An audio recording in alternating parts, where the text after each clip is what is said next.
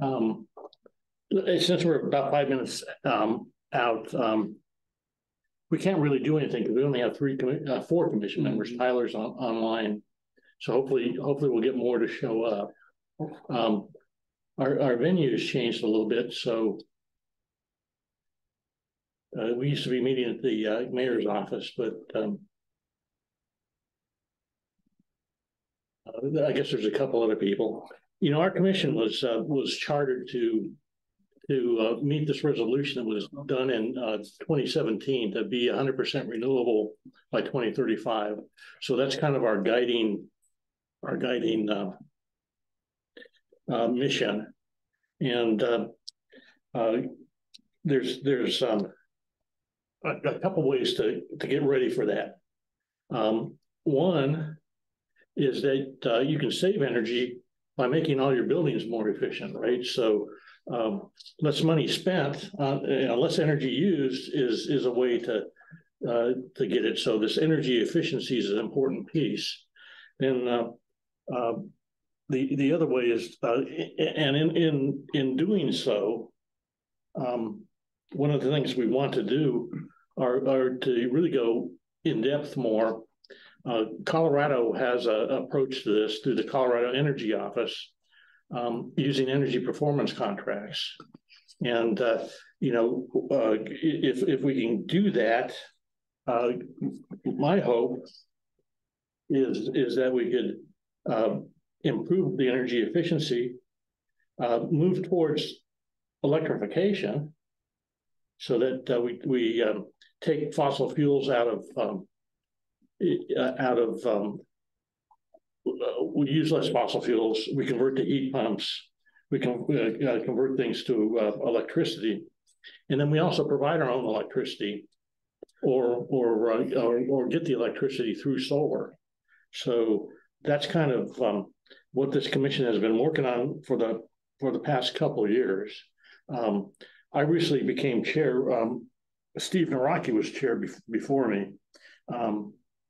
So that's kind of our calling principle. And I'm kind of trying to burn some time to get Andrew Hayes some opportunity to show up because he got called into the mayor's office. So Black Hills approached Andrew and said, let us do some of these energy audits. And I guess they used Michael's Energy as a contractor to do this. This was all free to the city, but this is kind of the low-hanging fruit. This is really not the energy performance contracts that we kind of envision doing. So, and the idea when you do these energy performance contracts is that you save money. You don't go forward with these contracts unless it actually saves you money. So it's all about saving money. And from a city organization, if you can save that money, that gives you more money to use in more critical things, and actually doing the city's work. How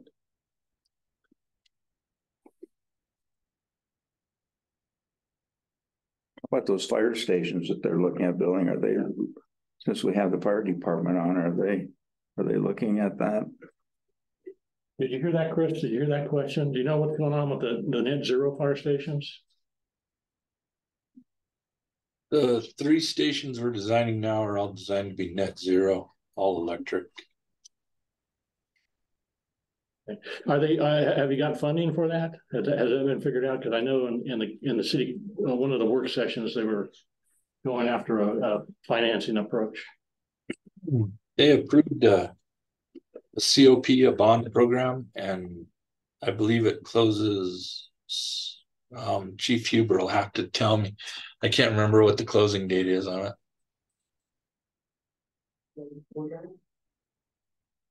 I don't know if we can take credit for that, can we? Well, I think that idea. Well, yeah, I think we can. I mean, this Energy Commission actually talked about. We knew that the fire department was planning these new stations, and we said, well, let's do this net zero approach. Now, I don't think these buildings are true net zero because you still have some natural gas coming in to power a a generator for, for emergency backup. Probably because batteries are just too expensive right now to do that similar thing. But that's changing a lot. So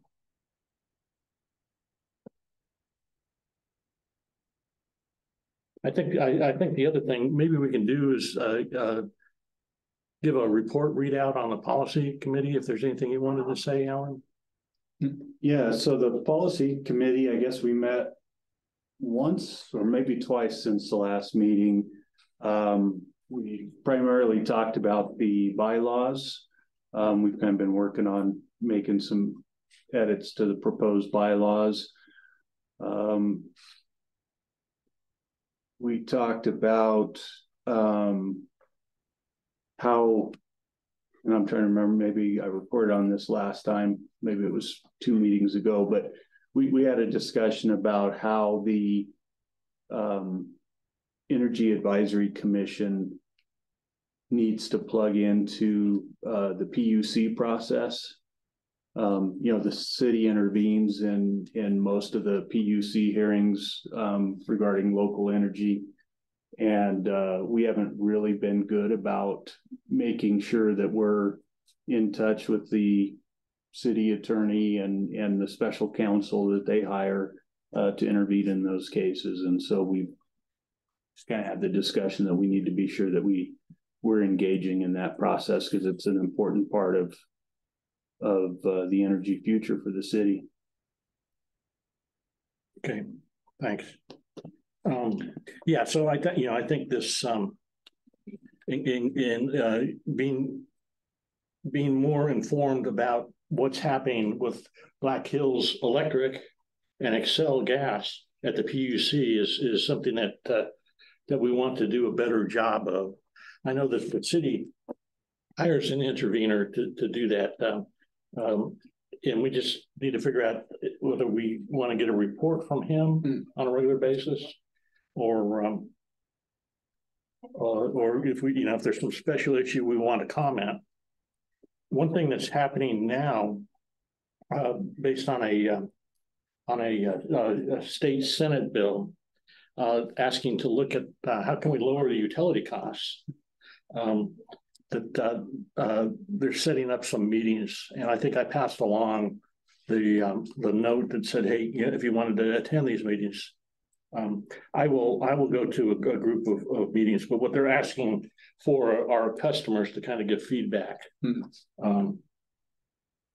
It's not intervening, but it's a committee looking at how to do this, and I guess this committee will then report to the PUC. So, also the PUC has an office called the Utility Consumer Advisor Council. So this group is supposed to look after the consumers, intervene at PUC things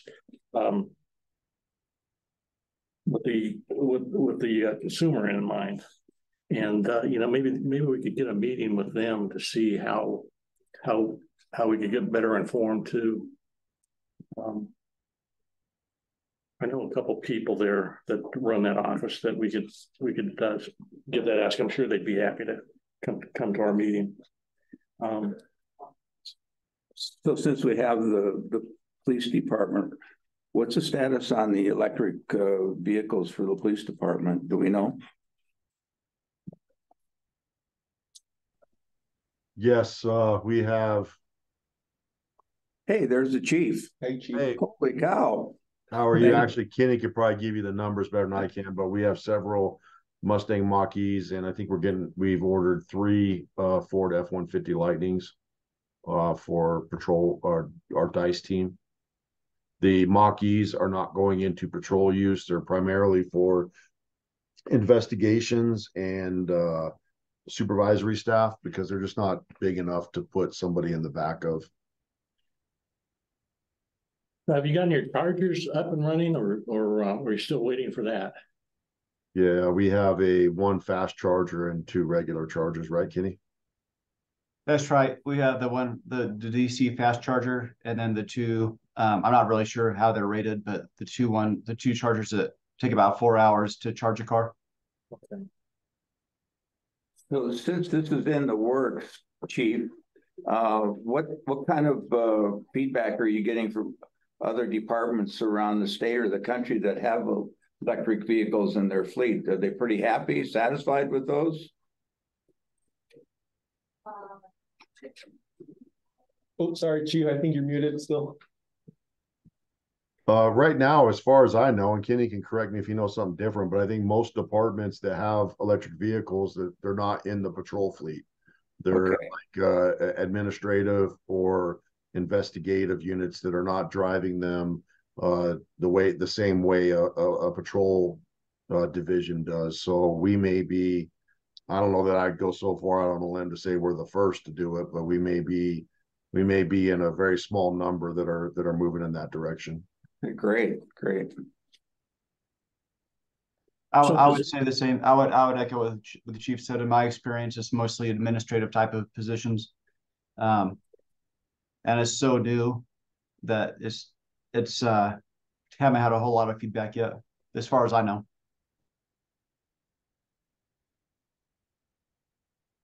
Okay. Well, I guess one of the questions I would have on the EV fleet while we're talking about that topic is do the battery charges work long enough for you? I mean, I know that I had talked with one of the captains or the chief a while back when they had the EV event at PCC. And at that time, he was concerned about getting the cars charged.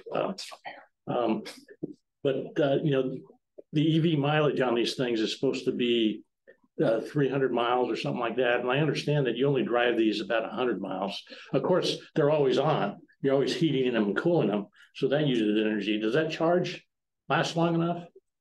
Is that going to be a problem for you? Well, I think that's what we don't know yet. With them being used administratively, they're not running for a 10, 15-hour shift. Right. With the lights on, with the the heaters on, the air conditioners on, depending on the temperature outside.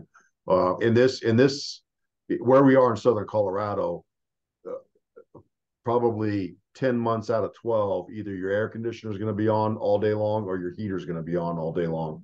So it'll be interesting, especially with the cold that we get here, although it's warmer than it would be in Denver. How much is that going to affect battery charge? How much is somebody sitting at an accident scene like we had with the railroad derailment for a 10-hour shift with the lights on going to affect charge? These are questions that we don't know the answers to just yet. So, I mean, I think an average day, it'll probably be fine. But in our line of work, an average day is only an average day till it's not. Right. So, right. You got to be prepared for the emergencies. Yeah, I understand. Right. Yeah. So we'll see. My biggest concern, honestly, right now, is if some kind of natural disaster happens here and we lose electric power, how we're going to charge our cars. And I mean, it's not likely to happen, but right now we don't have a way of, if we were at an all electric fleet and we had a natural disaster and had no power for 4 days, which is not unheard of. I mean, I think Texas had an issue a year ago where certain parts of Texas didn't have power for a week or two. What are we going to do? So, I mean, there are some things I think we still need to be looking into as far as to increase that capacity, whether that's somehow hooking into our generator here at the police department, which is a diesel generator, but it can provide power. But there's some technical issues with us hooking into that generator at this point right now that makes it not workable, not a workable solution. I think, so I know we're getting You off could topic, go. Sorry, Ken. Go ahead, Tyler.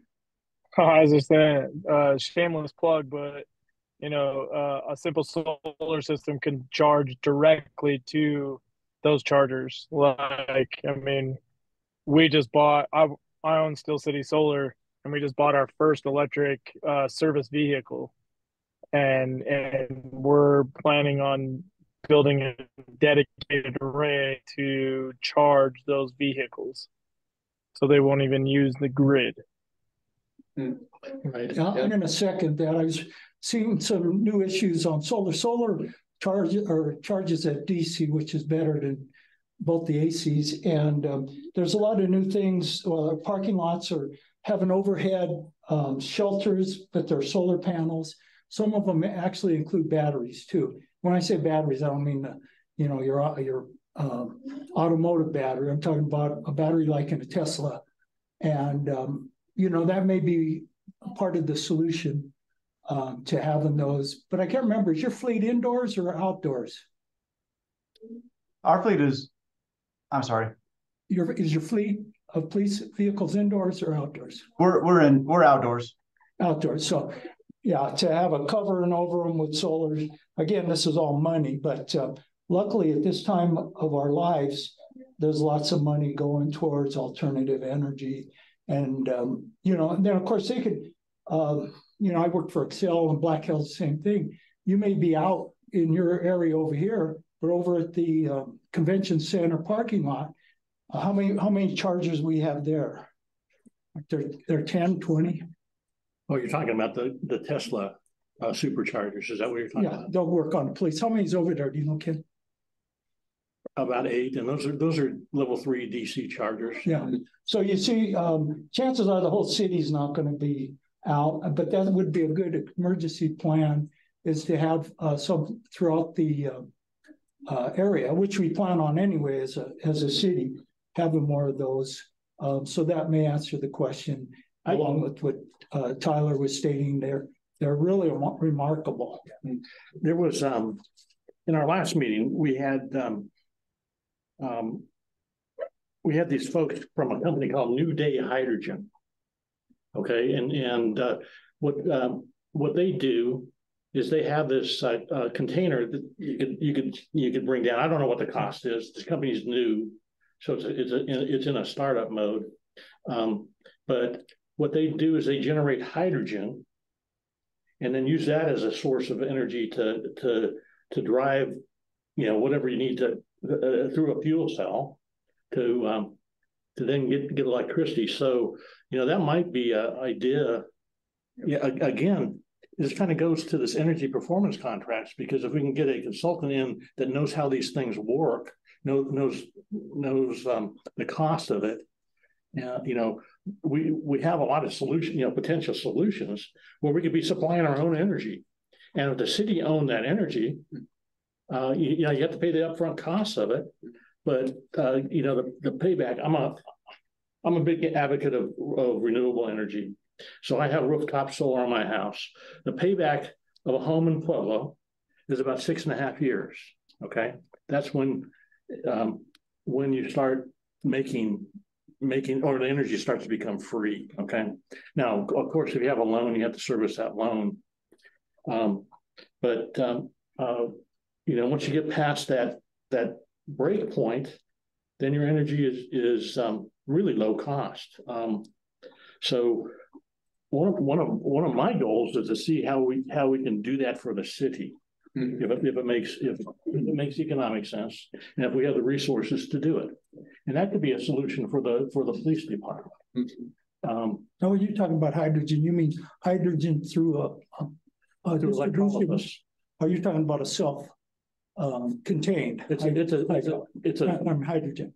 These guys came and said, what they basically do is they do through electrolysis. So they use they use solar cells, they generate hydrogen, and then you use that hydrogen when you need it. So it's a way of storing energy. It's like a battery, right? I just wanted to make sure we were talking, because Excel wants to put hydrogen in there mixed in too. I just want to make sure that you were talking. Mixing hydrogen into the gas lines is a terrible idea. I think so too, but I also think that these hydrogen generators I think we should stick with the solar and the wind generators and the batteries cells, because of the that technology and things. I'm not sure where it's at now, but unfortunately I didn't hear the meeting yesterday, so You probably want to go back and. I'll go and review it, Okay. but thank you. So I believe we have a quorum. I need to take care of a piece of business.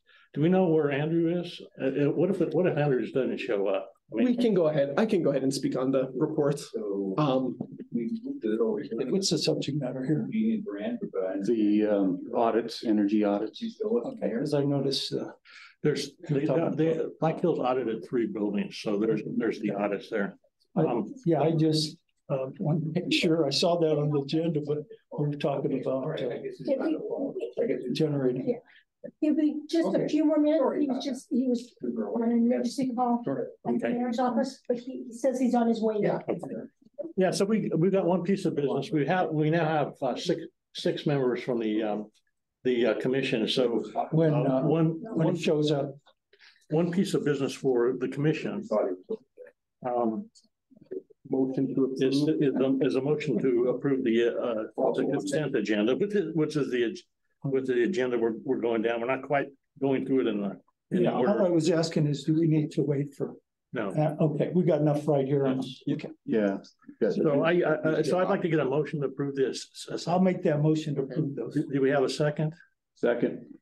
Everybody that approves say yes. Yes. Anybody that disapproves say no. No.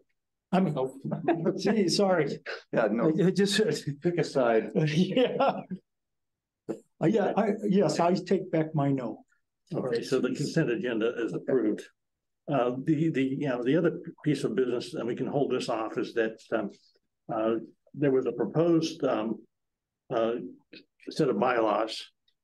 Alan has gone through these and improved them. Thank you, Alan, by the way. Thank you for that work. Hopefully it's an improvement. It's an improvement. And I don't know if we have the latest version here. Yes, that is the latest version. Okay. So we can either. Well, I'm just saying, what we'll do is we'll wait for Andrews to show up. We'll go into the energy performance, the energy audits, and then we'll come back to this bylaw. Okay. Did you tell them that he's just about getting off the phone? Yeah. So I don't know if you heard the administrator that came in, but Andrews is on his way here from the mayor's office. So we can go ahead and just start looking at them, just to be mindful of everyone's time. Especially the chief and we have fire department. Chiefs, deputy chiefs here. So again, thank you all for joining, commissioners as well. Thank you for changing locations today. So we'll go ahead and go into the audits now. Just gonna start. Let me just pull those up as soon as I share the screen here. Okay.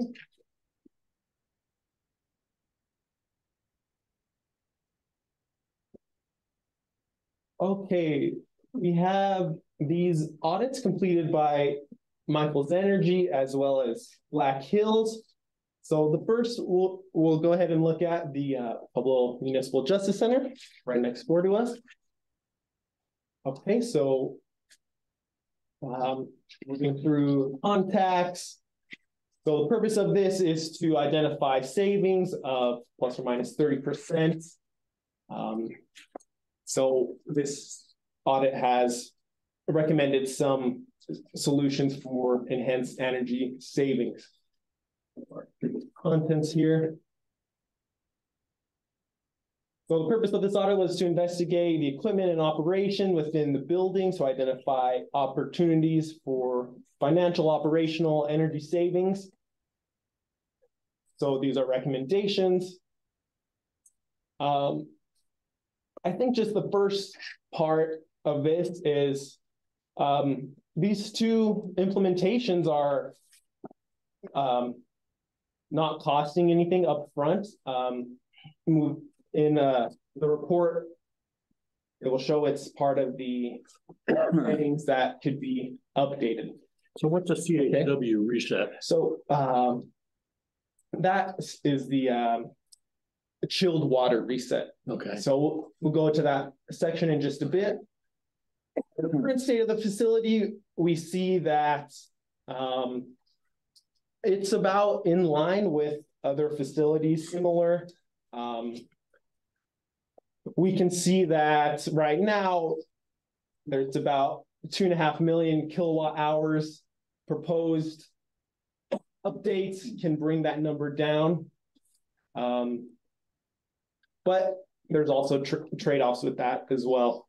Okay, so looking at the fuel usage here, we could see that the kilowatt hours, it's pretty within the range throughout the year. So AC, electrical, everything like that. Looking at the demand again, kilowatt hours. So we have natural gas usage as well. So we could see the lower points during the summer months, higher during the winter months. Okay, so looking at the equipment now, we can see that a spread electrical use between fans, lighting, air conditioning, office equipment, and heat pumps. And then looking at the heating and ventilation.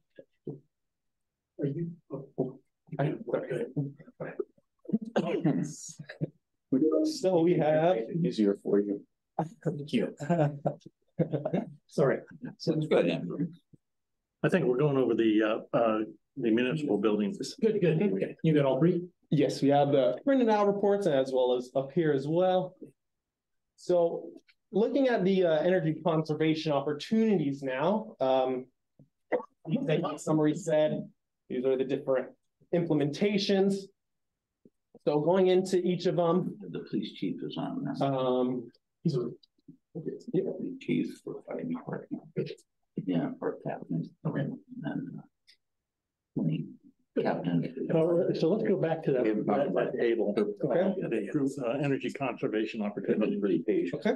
So I just want to go to the bottom line.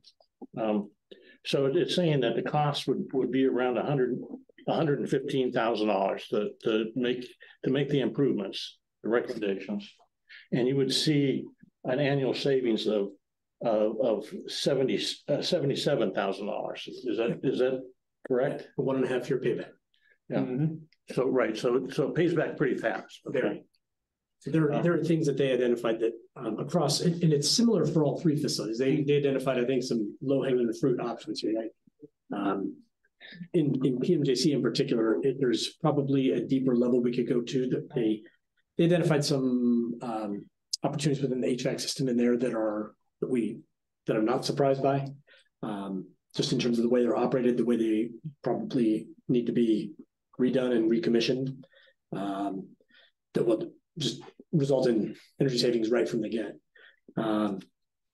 The system that's in there right now, for instance, is 15 years old. I think the buildings are about 15 years old, but they've been run almost full time, both heating and cooling, so chillers and boilers the whole time. So they've run like they're 30, and it's 20. In other words, it's 24 hours a day, 7 days a week type thing. And I mean, there's some legitimate reasons for having both going at the same time. However, the way that they're set and the variable speed motor that are in there, the VFDs that are in there are not set at some optimal running configuration, and the controls settings are not set. They are set to make it so that the building stays comfortable, but they're certainly not set with energy conservation in mind. They're set for function at the moment. Yeah, a lot of them run both. Like in the summer is a good example. All the BTUs, everyone's a BTU. A person in that building comes in, and so they need air conditioning. Those same people come in the winter, and the air conditioner kicks on because it thinks that all these BTUs, and it shuts, and the heat's running at the same time in a lot of cases. So specifically with that one, we've known that there have been some configuration issues, I guess, with the HVAC system that was installed. It's not designed for this altitude, number one.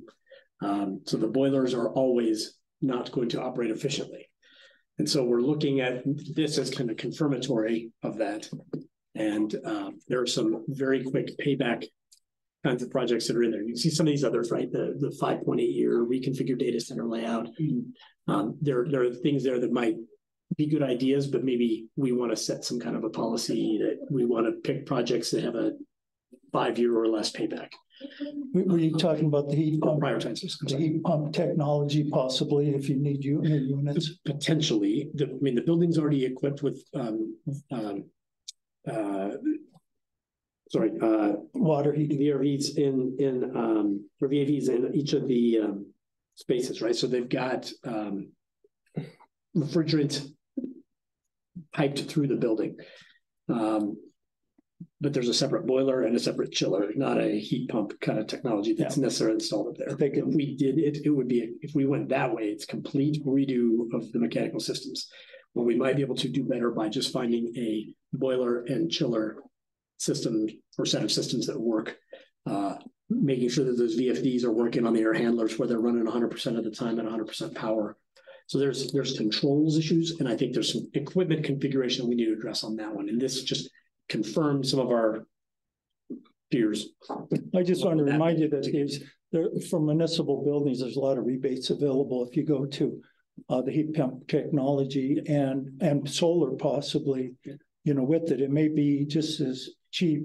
And then one fast question, your $100,000 for lighting, did they talk to you? Maybe some of it can be done on your normal maintenance, like if these were fluorescents and you want to change them out to LEDs, there's LEDs that'll fit even with the ballast right on them. So you'd have to do is change them. They're in. Yeah. Well, what I'm getting at. So, I mean, these kinds of things we do when we do. Sure. That. Sorry. So that 100,000 is what I'm guessing may be a lot lower. They didn't talk about how we get it done at all. This was strictly an estimate of cost based on the number of fixtures and presuming that there was going to be some third-party contractor that would come in to do it. And yes. I'm glad you're answering because you already are doing these, so I appreciate it. So I think, one of the things that we, the commission wants to push, okay? Now, this is over a long period of time. It doesn't need to happen, we really need to kind of make these things happen by 2040. Okay. 35. Yeah. Well, 2035.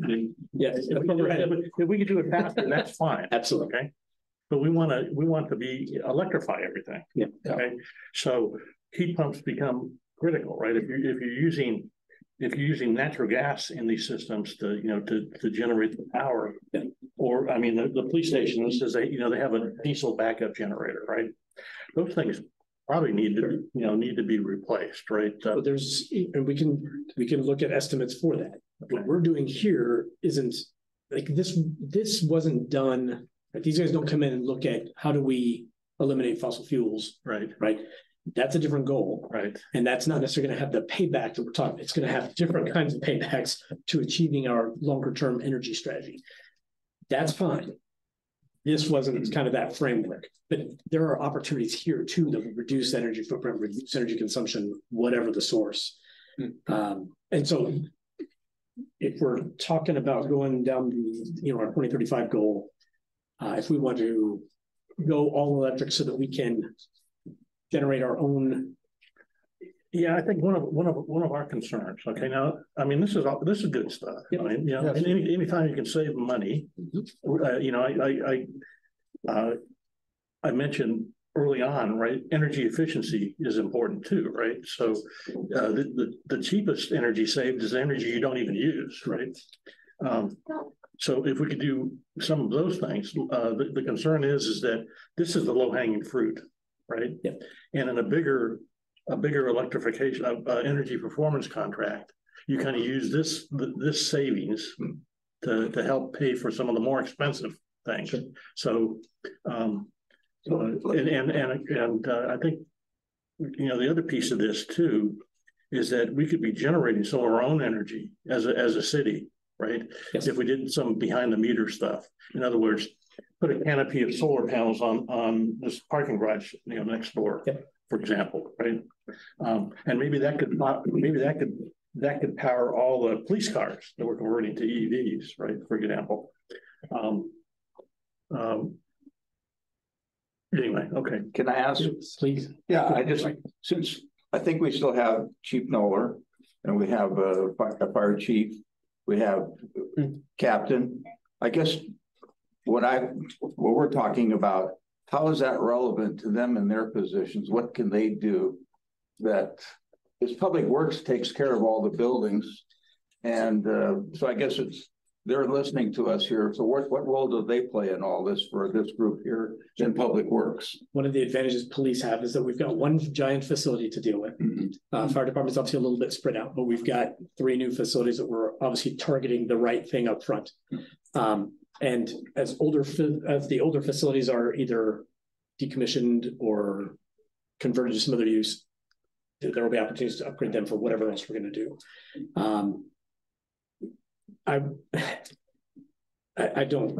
Whenever we put together capital improvement projects, Chief Noller and Chief Huber both have been extremely supportive of whatever way we need to go.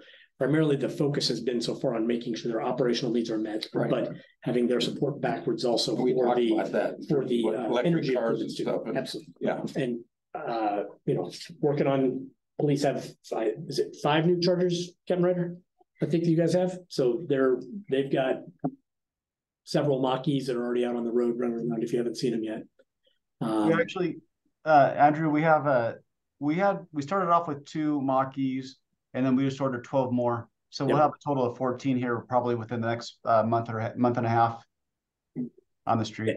Yeah, and 5 chargers to kind of support you guys in keeping them on the road, correct?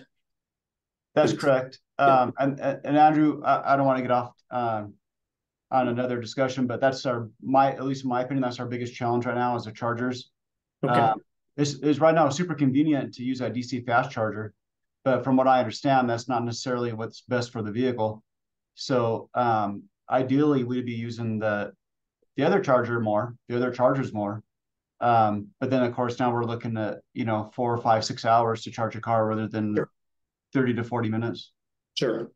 Yeah, if they're parked for a long period of time, that level 2 should be able to top you off overnight kind of thing. But if you need a quick boost to go to Denver or do something like that, that DC fast charger would be the one.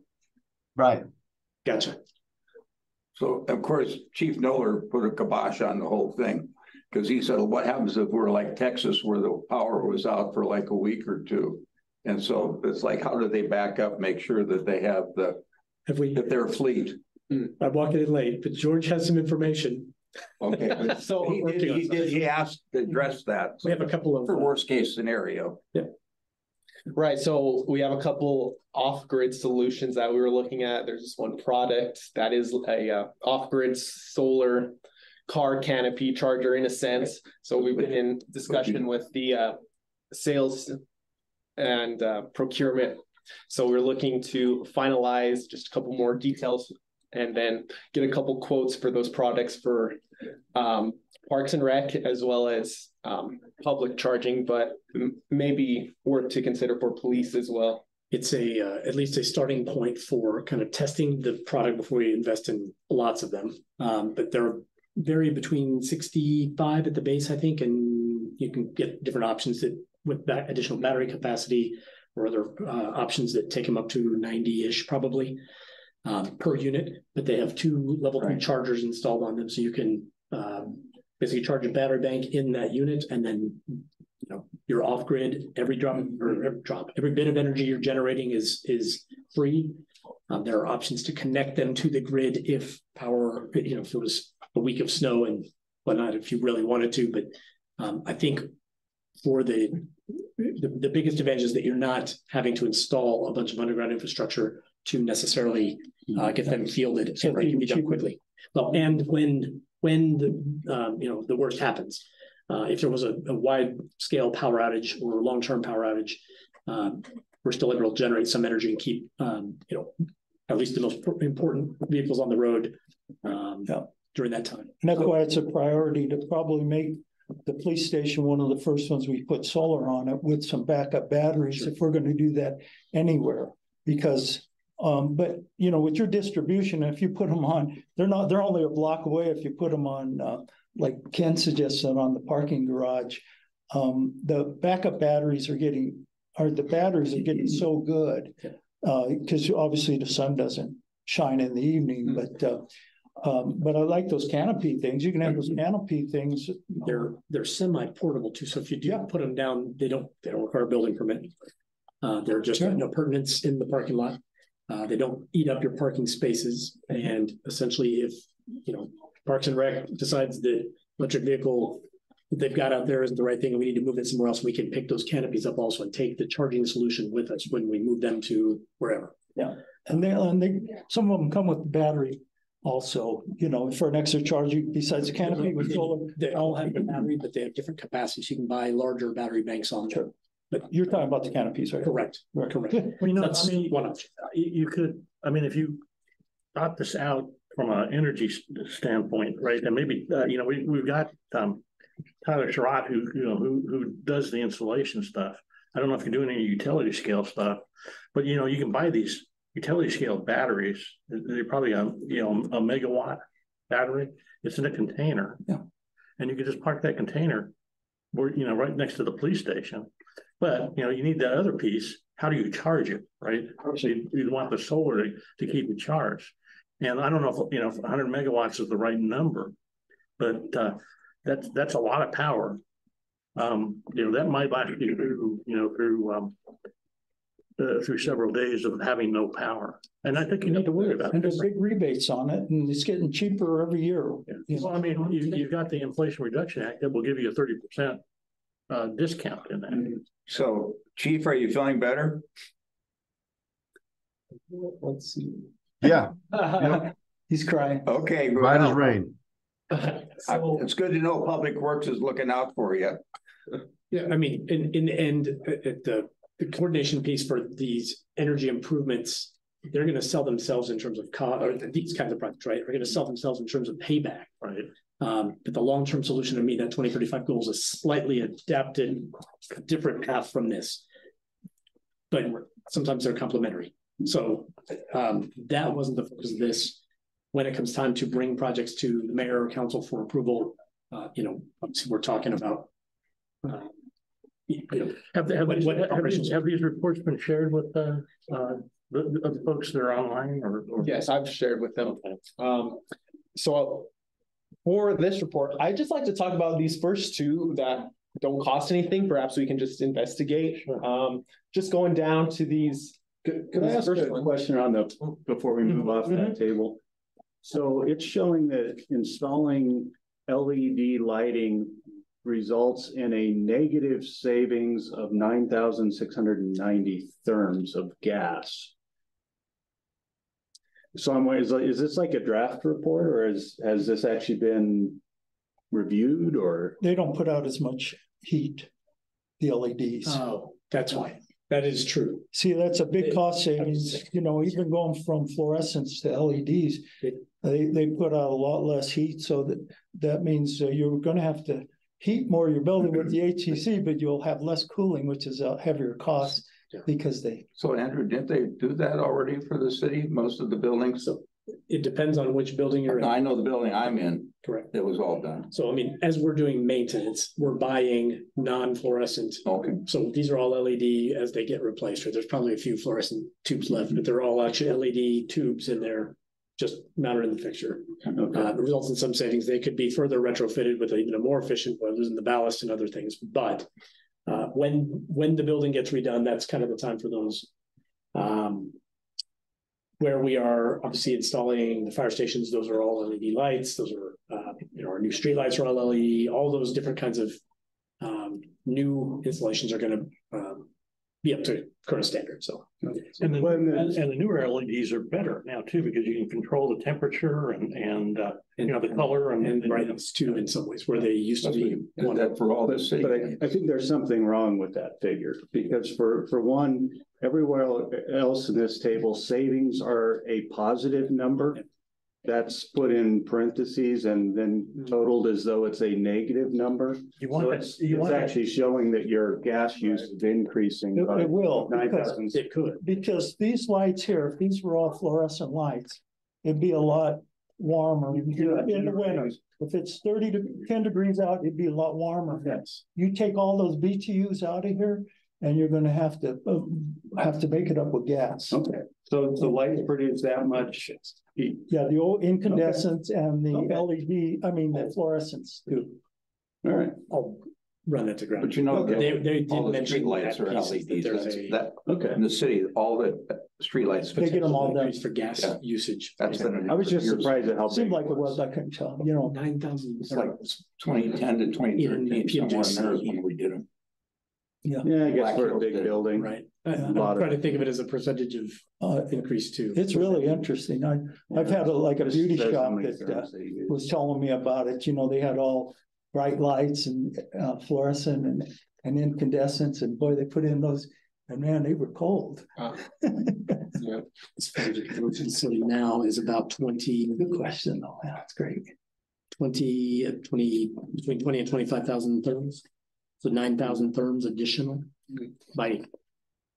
It's kind of We'll look at that. Okay, yeah, I That's a mean, good question. it may be right, it just surprised So me. it's a good sanity check. Yeah.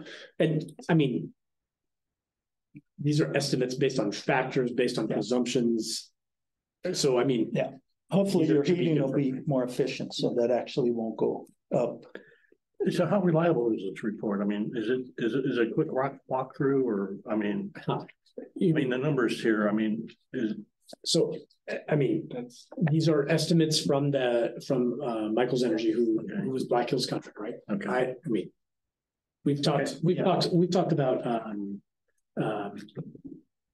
sorry, the contract energy performance. Thank you. The EPCs, obviously we're going to pay for those, and they might be more detailed. This isn't necessarily, investment grade audit kind of material, but it is certainly a place to start to go look for opportunities. A snapshot. Yeah. Quick and dirty. And for $115,000 if we can result in get a year and a half payback on that, Sure. that's certainly some notes we're looking at. Yeah. I think we need to validate the assumptions like you're talking about, just make sure that they're right. Some of the other things that we had issues with on like the energy performance contracts pieces where we're making improvements that are reliant on human behavior are much harder to maintain than just equipment settings or commissionings or replacement of old equipment. Those are things that, I can't come in and crank thermostat down or up and override the control settings that we just spent time trying to fix and hopefully generate savings. Those are things that will ultimately along the way. In modern facilities, typically they don't allow you to do that, those kind of things. They have those things locked out, right? What are those? What's that? Well, like a thermostat, right? Facilities have to come in and. Sometimes, yeah, that's online. That's a constant fight. Well, we have people that live in these facilities sometimes.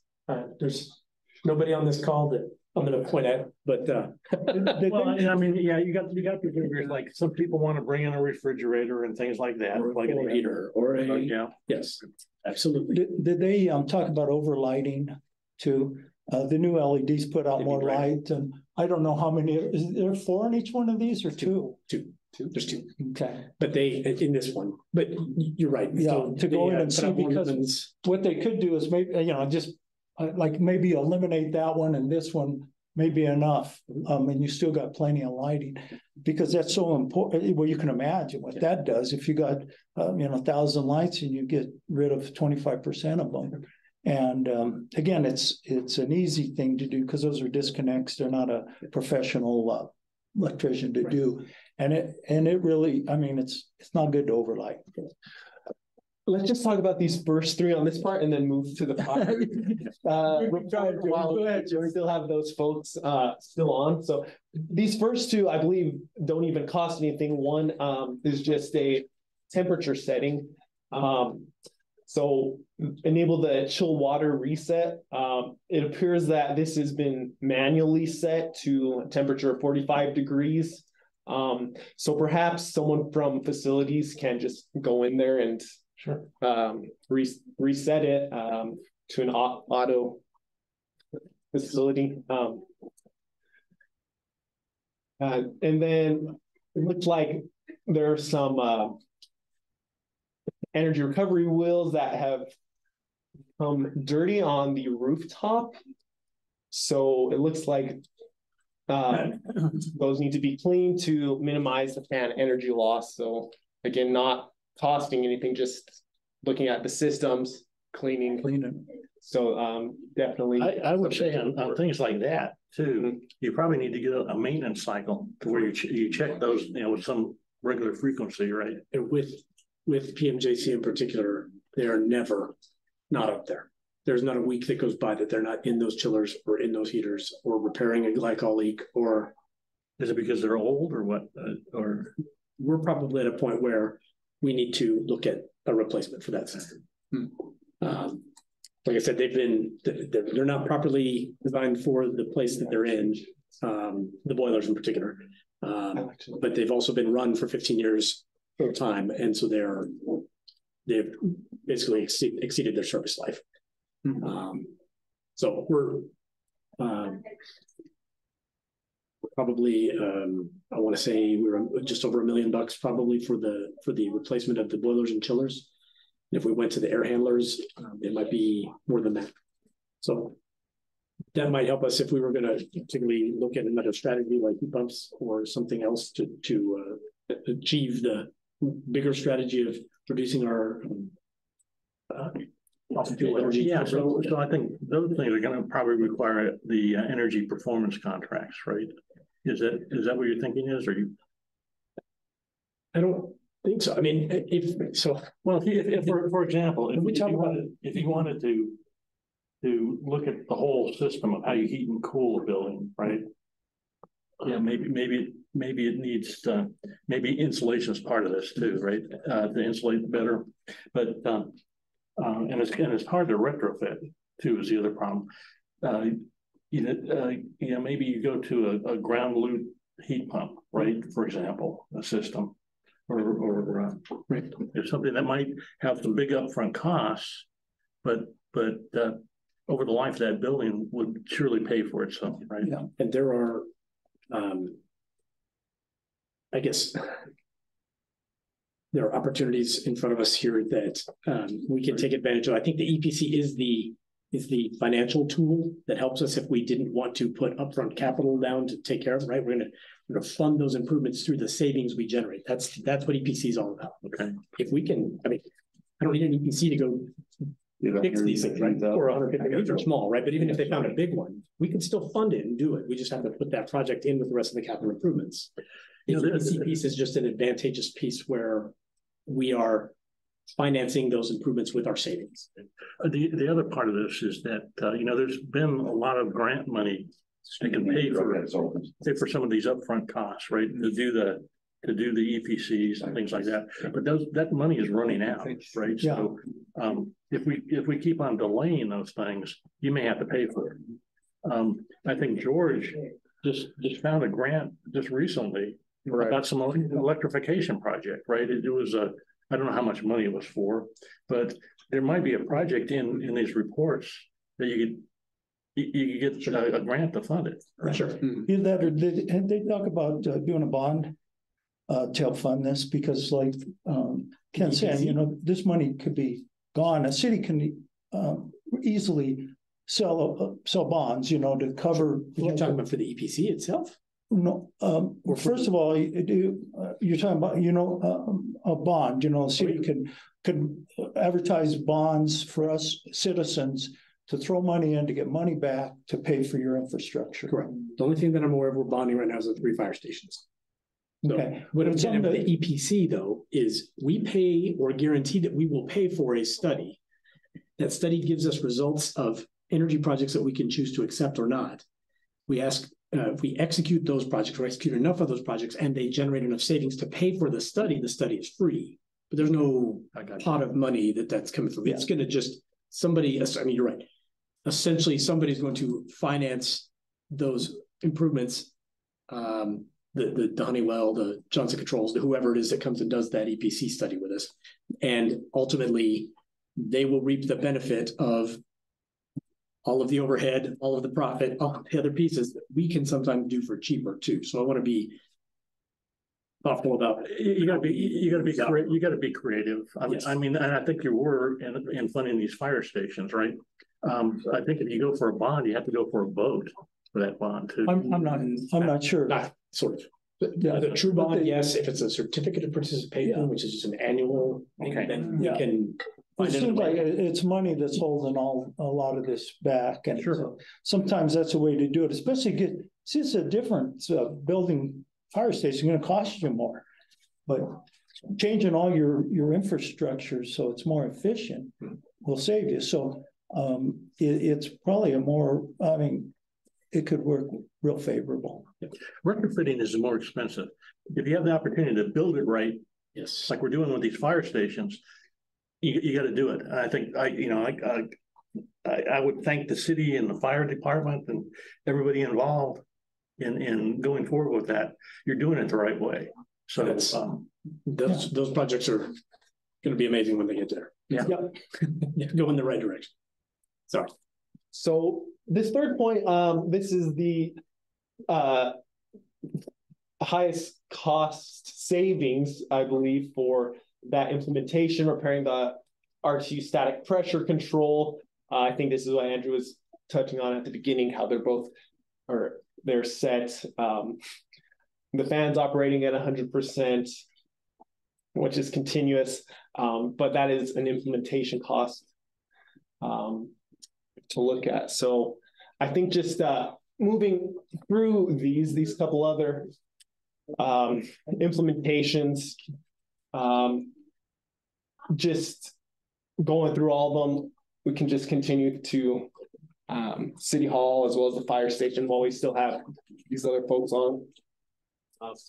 So, interlock primary, hot water pumps with boilers.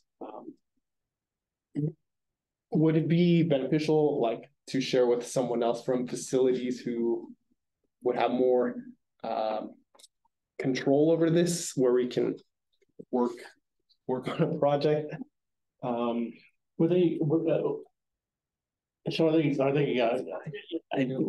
read these things, but it was a week ago, so I've forgotten a lot.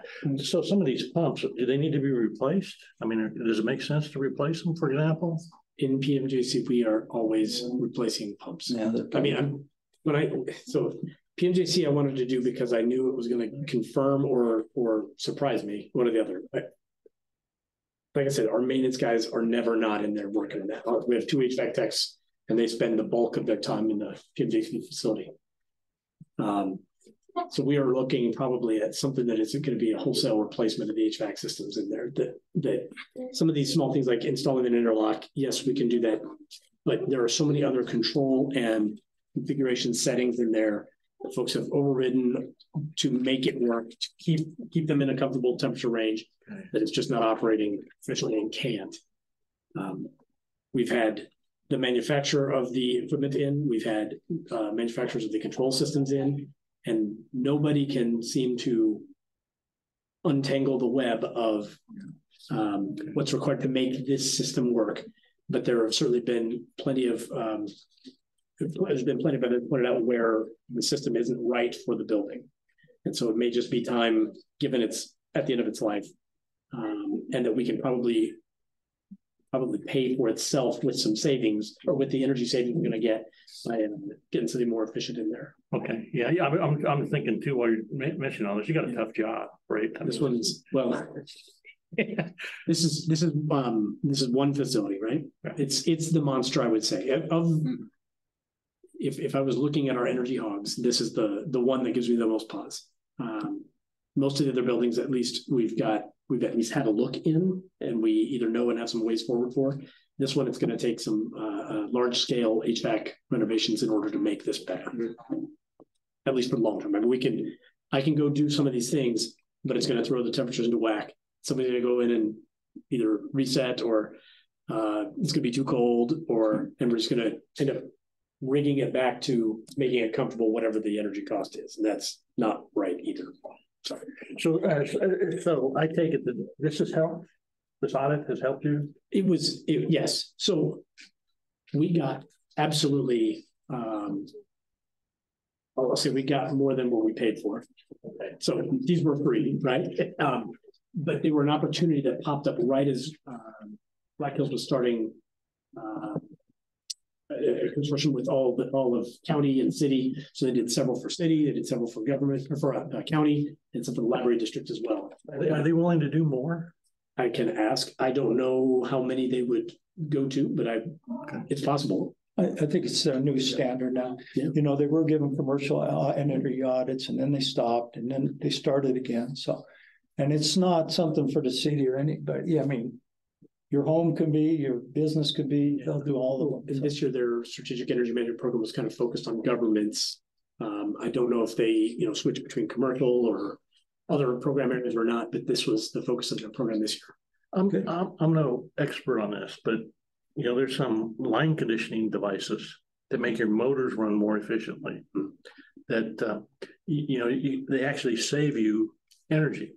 In other words, and I put one of these things on my house. It's a $400 box.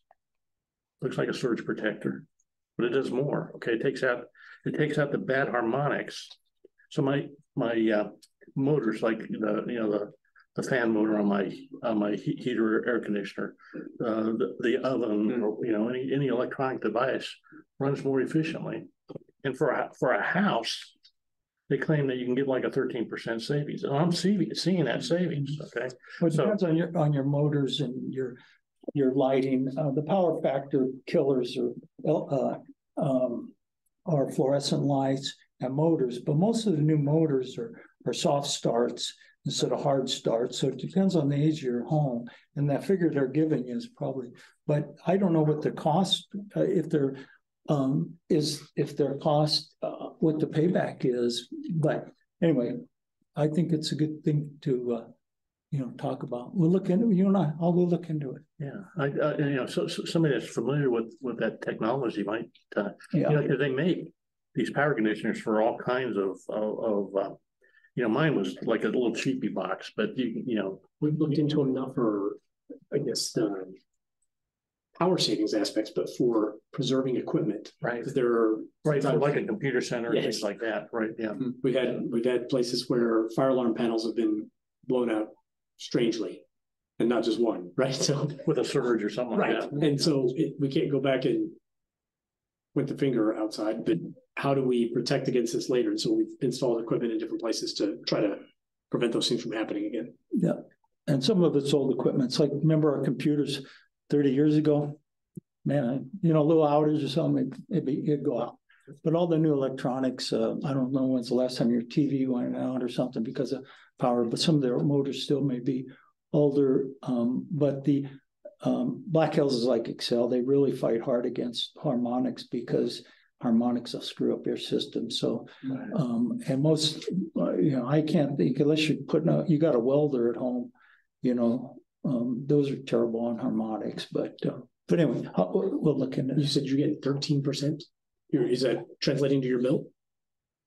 Yeah, okay. I mean, from that perspective. We've just been always. I'm a net metering customer, right? Yeah. So I produce all my own energy, and I did some energy. I did some electrification projects. Okay, yeah. So one of the first things I did is I insulated my attic. So I added an R60 in my attic. I think the code is R40.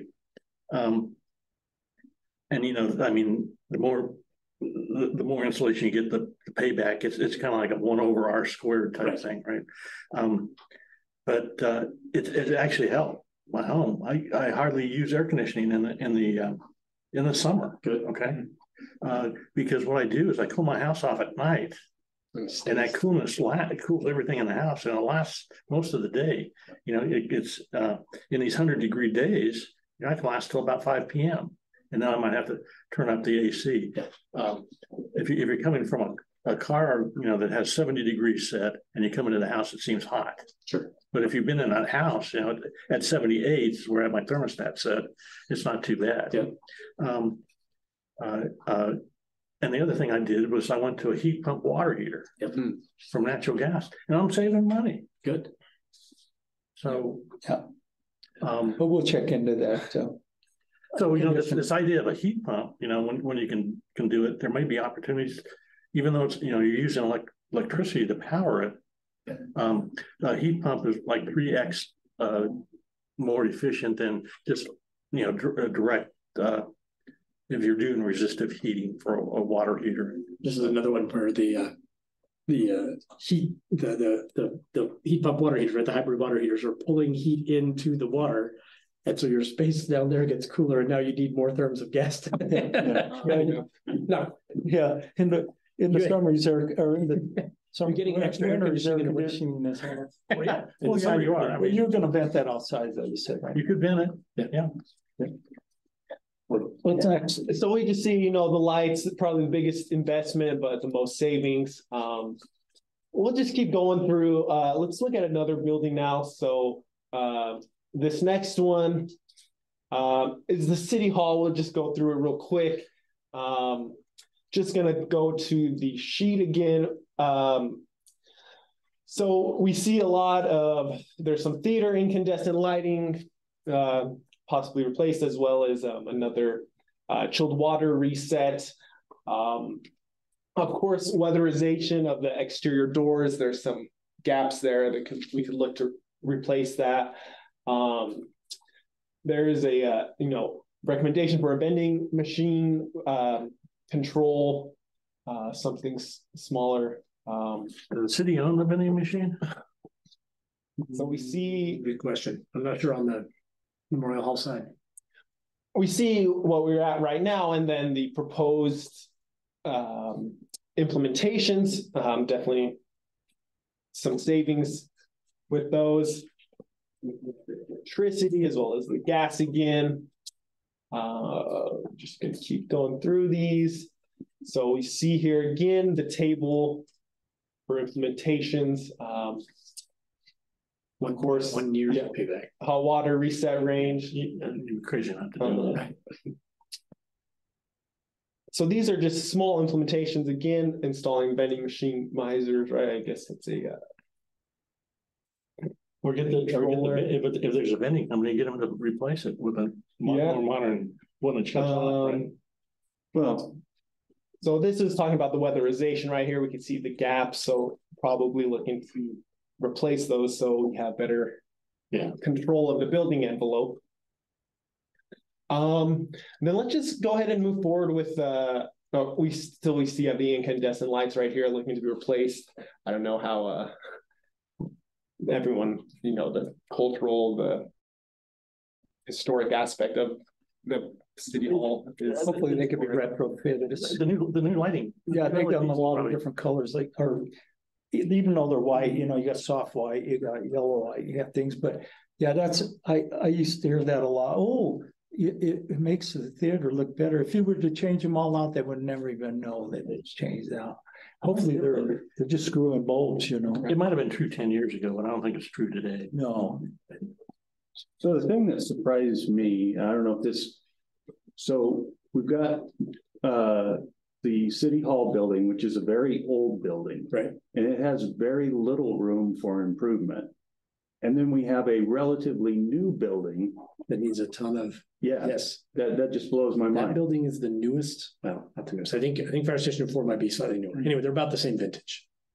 But those are the ones. And when we start talking about designing these buildings with energy efficiencies in mind, commissioning at construction is an important part of this whole thing. And I can't tell you that was done anywhere so far. It'll be part of our specs for the fire station, for the 3 fire stations. And it'll be part of any specification we have going forward to make sure that we are getting what we pay for. I think they cut some corners here at this building, right? I've heard the story that we bought the HVAC unit at a trade show in Las Vegas, and it was the last unit. Who knows? I can't tell you if that was the truth, but if they bought a unit from a company that was going to put it on their roof in Arizona and decided not to put it in, and we bought it and brought it up here, and it's not the right thing. Yeah. What are we doing? I'm sure we got a great deal up front. It's all about building science, right? Is what you need to do, right? Follow the science. And look at the long arc of operations and maintenance that's the bulk of your cost for your buildings. It's cost of ownership, is the way I look at it. I mean, you're making these investments up front to save money, down in the years. And that money, it's going to have gigantic payback. Very much. So for fire station number 4 here, we see a much smaller list. We see, upgrading lighting to LED, the biggest cost, but also the biggest potential savings, adjusting the restroom air balancing to make it more comfortable for heating and cooling, installing evaporative cooler duct extension. So again, looking at Energy Now, and then of course, proposed, even looks like it might generate more energy. Oh, same on terms. This was an interesting building. I asked them to look at this one because there's a geothermal the heat field that they that's used to heat this building, heat and cool. So I wanted them to look at that because it was so there are other 3 fire stations coming at will as well, and was curious what they found in terms of potential opportunities with the system there. We've had some mechanical things go there on there, but it's been just pump replacements and seal replacements, that sort of thing. So things you would expect. Yes, nothing crazy, but I wanted to see if they identified anything right off the bat in terms of controls or commissioning or settings that could be adjusted that might be a quick hit to make a win on those systems as well, knowing that we're walking into buying 3 more. Well, it just looks like it's telling us that different recommendations here. The air is not balanced correct. So installing that would help, as well as, like I said, updating the lights. What else? While he's talking about that, did you look at inside air quality? Did they talk about that at all? In terms of? It's really a big deal. Most of these buildings, they call them sick building, because even your own home, you should have a fan come on, periodically through the day to exchange that heat. But when you do that, of course, then you use energy because you're bringing cold air in, and unless you preheat it. But I just was wondering if they talked about that. They mentioned it, I mean, in general, right? We talked about it as something, they didn't talk about it as a specific fix for any of these. They did talk about it in terms of PMJC for the day that they were out looking, right? The outdoor air was 81 degrees. Why were these settings set the way they were? You shouldn't need that, because when you bring in some outdoor air, you wouldn't have to heat or cool it very much.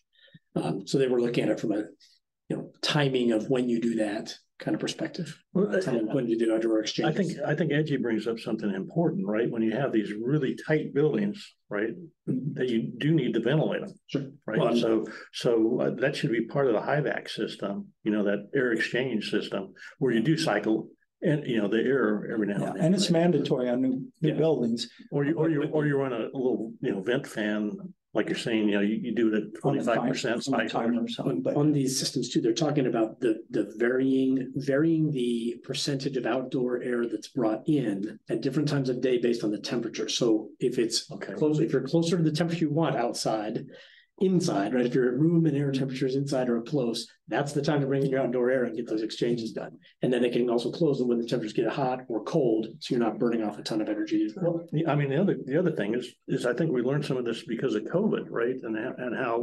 it's a real major deal because the more air exchange seemed to be the winners and not passing on the disease were the buildings that had better flow.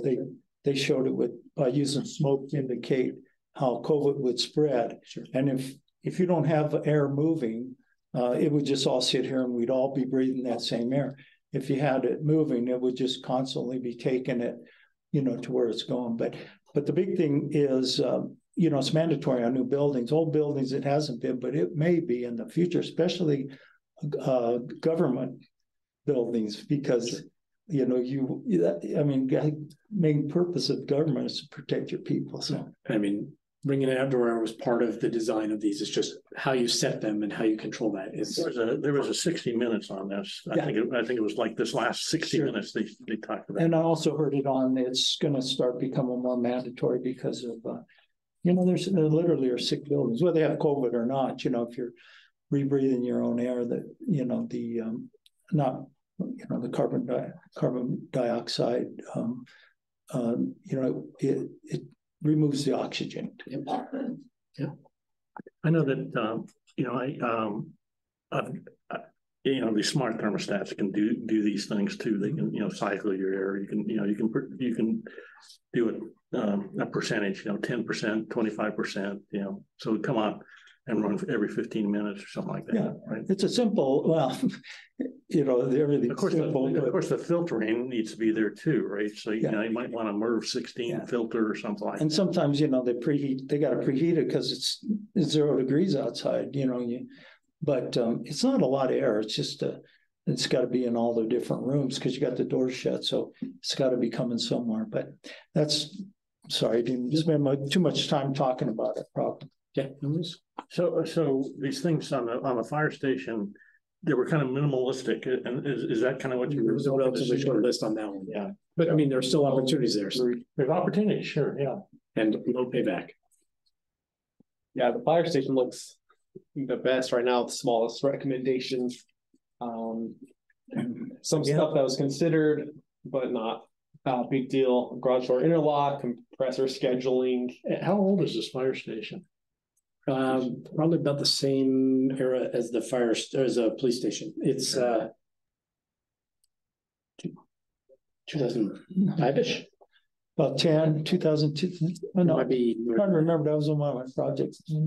10 or 11, 2010 or 11, I think it was. I left in 14. I think that's about when. So it'll be about 10 years. This is the one right by Lake Manitowoc. Correct, right by the hospital. Going down the lake. Yeah. Not to interrupt, but we probably should, just out of respect for people's time. Yeah. Okay. So I guess are there any questions? Well, we lost our quorum, so I think we can vote on the bylaws now. But I just wanted to see what other action items for the next meeting. So I think laws on the next month. I think what we need to do is make sure that we ask everybody to read these. Okay. So we come in next meeting first with the agenda, and then we vote on it. So well, and I think we need to have a discussion about some of the items to decide what we want to do. So you think we need to have like in the next meeting have that discussion and then come back maybe the following meeting to vote on it? Well, maybe if Georgia will agree on it, if you send this out in email and start a discussion group email, because then we can send those back in, and you can send them to just our committee, and then we can get the discussion, get it settled, over the next month. Would that be? You have a specific concern, Alan? Well, yeah, I just thought some of the things we need to see if we're all on the same page, because I'm just throwing out my own personal opinion on them, and I'd like some feedback, like on meetings, what sort of attendance policy do we want to have? I think George proposed something. One of the questions I had is, do we want to make a preference for in person? I didn't want to go with that one myself because I think it's probably, for me, it's generational. I like to attend meetings in person, but I understand other generations may feel differently about that. And then the other thing is we're about saving energy, and online meetings save transportation energy. So I don't want to. We can turn the lights off. Yeah. Well, I'm talking about the transportation of people I running to the old meeting spot and coming right back here. Yeah, and some of these bylaws, it almost has to be a work in progress, because we set them down, and then in the 3 meetings, somebody says, "Geez, I got this sickness. I'm going to be out for a certain length of time," and can't say you're gone. So we have to let it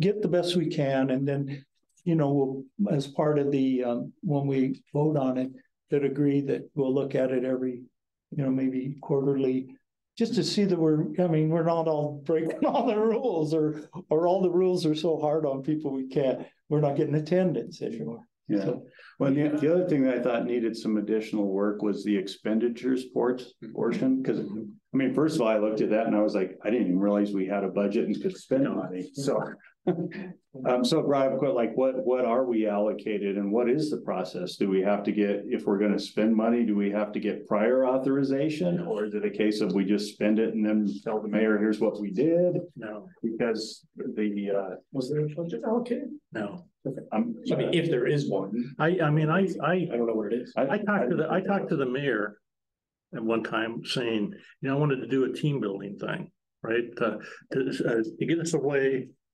You know, I was thinking like maybe we could go away for a weekend and sit down and talk about all these things. So we don't have a lot of talk time, right? And we could hash out some of the bigger issues. So, you know, something like this, you could get resolved, right? If we could all sit around a table. And he didn't say no, but he wanted to understand the cost of something like that. I'm sure if we all went and had to pay hotels and you know, it costs $1,000, probably the answer would be no. Sure. Or if we told them a seminar, does the best seminar in the world in another state, and it'd be great to have everyone from the energy advisors or toward to go. But that's something. It sounds like if we do, I think we want have some money for whether it's a special printing or to, you know, pay Andrew a little bit more so he gets here a little earlier or something. You know, we can propose that and then see what's available. And I think he'll weigh it out on the benefits and then also what's left on there in his budget too. But like, you know, I mean, the city financing is tight, right? I mean, they're doing this budgeting right now and they're having, you know, they don't have enough money. I mean, keep in mind, if you're talking about, you know, what a commission budget of $1,000 a year for incidental costs or some whatever, something small. I mean, it's probably a yes on something like that. Well, we council sets it, right? I mean, it's still something that would have to be budgeted and appropriate, just like anything else. But I mean, if you ask for it, I mean, if you had a budget you were thinking of and something you wanted to do, I would feed that information to George so we can try to bring that to the mayor's attention and ask him how we can. I mean, let's one of our asks was to get somebody to help from the city, and we got George here now, right? So. You know, that's not a minor expense. No. George is very expensive. Yeah. So we done. There was one other thing I wanted to talk about, and now I've kind of lost track of my thoughts. It'll come back. We're close to being done. You know, it's hard to see. You know, when you're looking at this stuff, it's hard to see progress. But when you talk about fire stations, when you talk about getting somebody to work to help us with these with the energy issues, because the payback is much greater, right? I mean, George can pay for himself by getting a couple grants in, right? So I want to have a little bit more time to deal with that kind of general discussion. You know, we're way past our time. And it is something maybe in the bylaws. I think it's always good to start on time and end on time. If you want to make a change in the time that we have on it, but I think it's pretty important. Or maybe we increase the frequency of these meetings. Well, maybe maybe it'll be more efficient if we use a more efficient time during our discussion.